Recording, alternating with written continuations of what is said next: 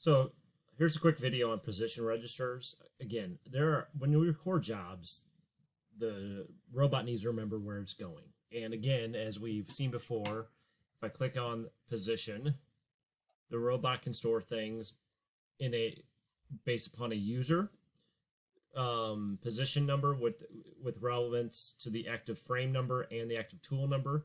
So if I hit shift chord and change the user frame to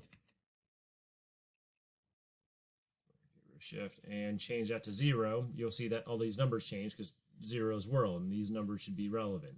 If I change it to something else, it'll be the same thing. It's also telling me the active tool. So if I change the tool, shift chord tool and change that to, I got to put my keyboard shortcuts on. Tool 1, notice everything changes and the tool changes as well. So now it's a gripper. You need to be wary of these things because again, the tool changes, the world numbers change, and if I hit shift chord again, you'll see that these numbers change as well. So if I change this back to 2, you see the numbers change because again, it's that tool center point to the middle of the world. But what doesn't change, depending on the tool, is the joint. If I hit shift chord and change that to 1, notice the joint numbers do not change. These are absolute values, doesn't have to worry about the tool you're using or not. So, if you want a position that can be utilized no matter what tool you're using, joint is the way to go. If you want something relative within inside the job or something along or that, Cartesian is the way to go. So, we can store position registers in either location. So how do you do that? The first thing is click on data, and these are data registers, but if you hit type, under type would be position register. So data, type, F1, position registers, and all of these are things that we can record positions in. So for right now, you jog your robot to your position. And if I wanted to, I can click on enter. And I can put in a name. I would recommend doing names. So I could say home position and hit enter. Okay? Holding shift, dead man shift, I can hit record, and now this position is recorded. But how did it record it?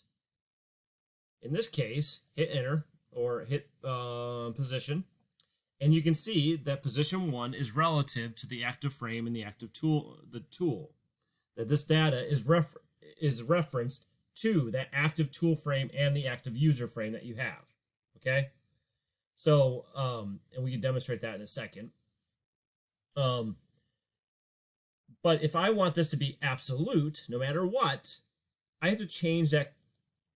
Oh, that's a configuration. Change the representation to joint. Okay? Some positions would map, and now that's on the degrees of the current position. Okay? And so, let's play around with this a little bit. I'm going to just create a simple job. So I hit select, create, and let's do keyboard, and let's just call this POS register, POS reg. And hit enter, and let's go from there. Okay, yours may not have all this. I just haven't closed that up. So for me to record a position, I hit shift point,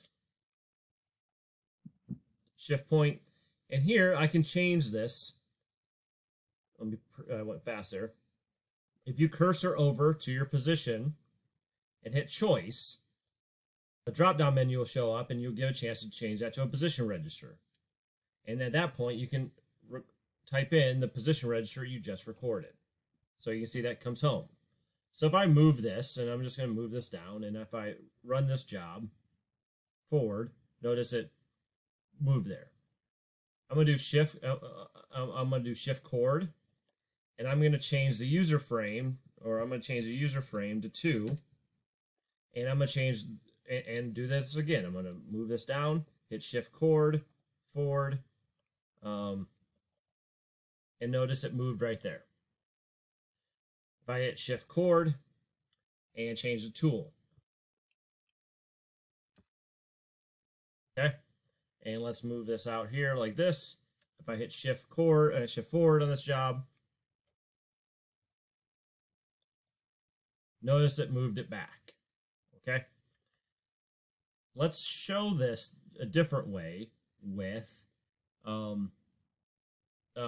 position registers in Cartesian coordinates. So I'm going to move this here, and just for sake of ease, you would jog, but I have the ability to, and let's say that this position right over top here is what we want. I'm going to go to data, I'm going to go PR2, and I'm going to call this hole check. Okay.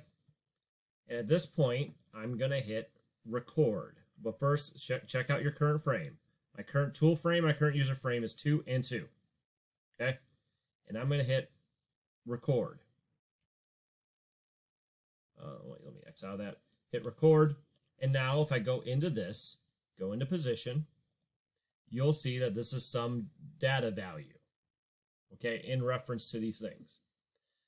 Just to compare, if you hit shift and display, you can do a double screen.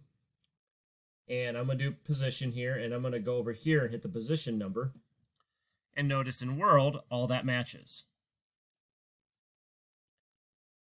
In user, all that matches. User frame 2 and tool. In world, it's the same because it's based upon tool 2. Okay? So that's what that data value is. I'm going to go back to my job. Hit edit to go back to your job. To your current job. You can't do that. And I'm going to pull up the data menu, hole check, and position. And again, this is in Cartesian. And I'm going to create a position register. Or I'm going to create a job where it moves the position to position 2. Okay? So now I'm going to hit forward. It goes back to the position I was at, and forward down. Groovy. I'm going to forward back. And by the way, I'm in step mode. To get out of step mode, you click the step button. But since step is highlighted, we're going to step. And now, I'm going to make my active frame 1. They should keep shutting off the keyboards. 1, shift chord, and 0. Okay? Watch what happens. I'm going to move this out here just so we see some motion. Forward, limit error. Huh. Why would it do that? Because it's referencing all this in here. So let me go back to the job. I'm going to hit function abort all, which is what you do. I'm going to hit reset. It goes back, and now it's giving me a limit error. Because it's trying, because if I compare my current, this is the position it's trying to go. Right here. Let me show you my current position in world. So if I look at this Y minus, look at this, because everything was taught to a user frame, not world. So it's trying to take the Y value behind the robot. Because remember, this is 0. If I move the or the X value, the Y value is left. Sorry. So if I try to get this to kind of line up, so there's the negative Y value there. Notice the Z is there, but it's the yaw, pitch, and roll that's funky. Because how could I get, so if I do my rotation of W. Whoops. This is my rotation of W. What other way? Let's go this way.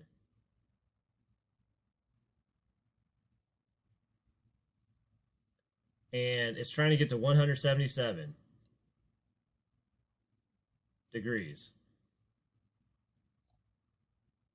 And it's not letting me because of the way it's changed the configuration. So when you record position registers, the moral of the story here, you would think, well, I could just move to this position. But what frame did you teach it in? Because if I go back and move this robot to that pick position. Whoops, undo. Come on, jog the robot.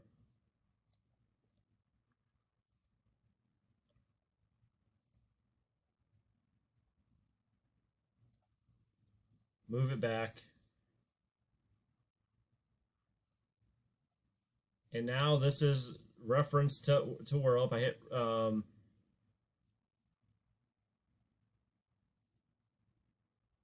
I hit shift record, it's going to re-record. Now if I go back to try to run this job, if I go in here to position, notice the information changed, the degrees changed, everything changed. So if I hit run my job, it goes there just fine. I'm going to go back there. I'm going to change my tool. Shift chord, change my tool. And now watch what happens. Motion limit error again. Because it doesn't know what to do based upon the current iteration. Again, it's saying axis 5 because it's trying to rotate in axis 5 too much based upon how we configured the tooling. So when you're recording position registers, you have to ask yourself, do I want joint or do I want whirl? Joint or Cartesian? Joint is absolute everywhere throughout the robot. Best way to record home positions is in joint because it's all about the angles of the robot joints. But if you start recording in Cartesian, that is good for inside jobs and other things. But remember, it's always going to calculate based upon off the current tool and user frame that you have active. So if you record in one user frame, it may give you some functified stuff if you do it in another another frame. You know, so let me go back to shift chord. I'm going to put this back into 1, shift chord, and I'm going to move it to user frame 2 and see if it'll let me move it.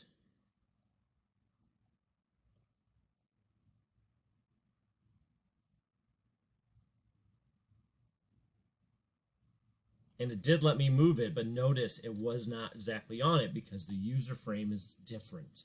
So the tool was the same, but the user frame was different. So it was doing just enough. And if I go back into position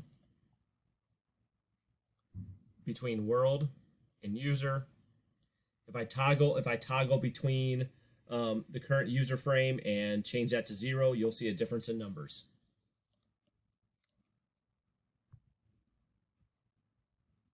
And see there's a difference in numbers. And if I just compare the two, notice that the X is the same, but the Y is different. So there's a difference in numbers based upon, and we're at that position, but the tool caused it to be slightly different because we taught it in a different tool. So be aware as you're doing things.